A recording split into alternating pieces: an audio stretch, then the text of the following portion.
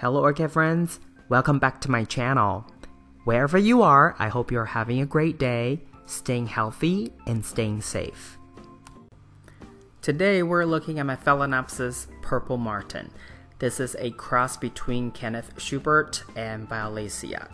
And if I remember correctly, this is a cross created back in the late 1980s, maybe 1989. I've had this orchid for about, almost 5 years now, maybe a little longer. And this has always been a relatively reliable bloomer and rebloomer. It definitely has the sequential blooming capability, and I suspect that comes from the Violacea parentage. It also has really light fragrance. It's not super strong, but if you put your nose close to the flowers, you would be able to detect a little bit of sweet fragrance to it. Also, another really interesting aspect of this orchid is the petal, when under strong lights or sunshine, it actually has that glittering, shimmering effect, which I love. This orchid this time around, oh by the way, you're looking at follow-up photos of this orchid's last bloom cycle, and later in the video you'll see this orchid's current bloom performance as well as the double spiked blooms. Last year, this orchid kept blooming for almost 5.5 months.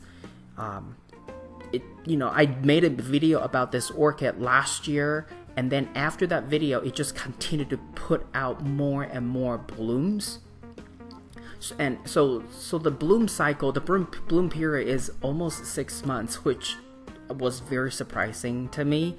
But I get all the blooms I'll get all the blooms I can get, right? So this orchid is a really rewarding and low maintenance orchid. I haven't really done anything too special to it other than I might have done a repot of this orchid last year, and that was it. This orchid also only received 25% fertilizer and 1/4 cup of water each time, and that's it, and the rest really is autopilot. In terms of location of this orchid, it's currently in between, at the corner of my east-facing and south-facing window sill. So it's that joint corner of my east and south-facing windows, and it's right in the middle. So this orchid does get a little bit more light from the morning as up until mid to late afternoon. Now, if you look at the photo here, the last bloom of this orchid from last bloom cycle, the top petal is it's so pointy. It didn't fully grow to become how it's supposed to be. But, it's still interesting. And if you look at the color contrast there, the newest bloom, the fresher blooms always would have darker color. And then as time goes on, the color would just kind of fade slightly until the blue is almost like gray.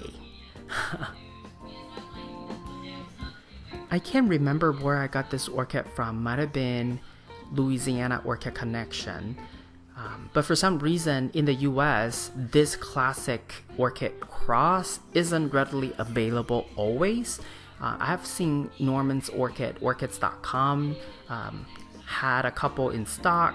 I don't know if they still have it, but in Asia, it tends to be easier to find this Purple Martin, and obviously in Asia the price tag is a lot smaller too.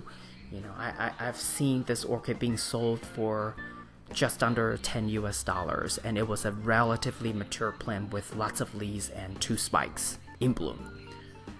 Now, this is still in the double cup method, and inner cup has drainage holes at the bottom, as you can see there.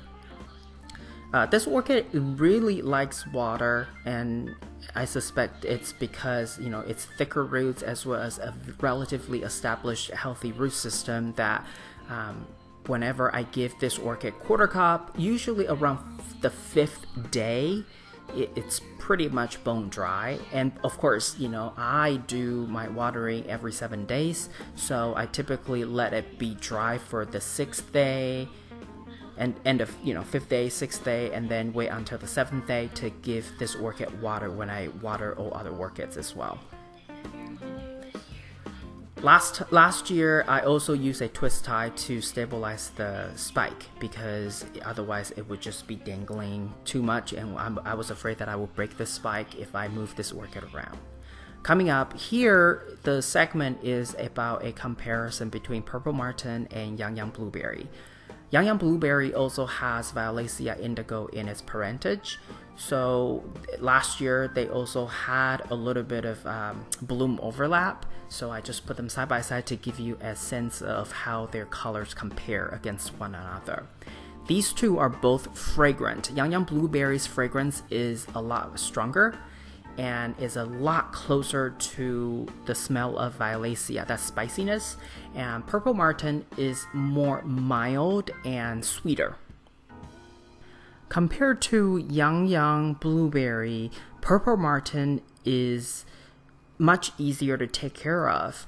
For some reason, Yang Yang Blueberry's roots seems to be, I guess, liking water, but not as much as Purple Martin's roots, because the same amount, quarter cup, Purple Martin always would kind of soak up really quickly, but then Yang Yang Blueberry kind of is like, waiting, and usually on the 6th day, I can still kind of see some water moisture within the container of Yang Yang Blueberry.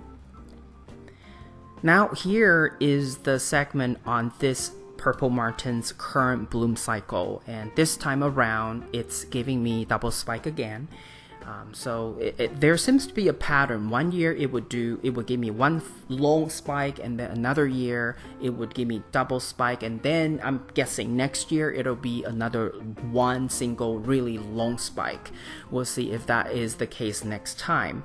But this time around, because it's double spike, and also at the beginning of its bloom cycle, it always would produce multiple buds and bloom with give me multiple blooms from the beginning, and then gradually as this orchid continued to elongate the spike, the bloom count would become smaller and then continue to give me sequential blooms, sometimes one flower, sometimes two flowers, but it kind of dies down like that.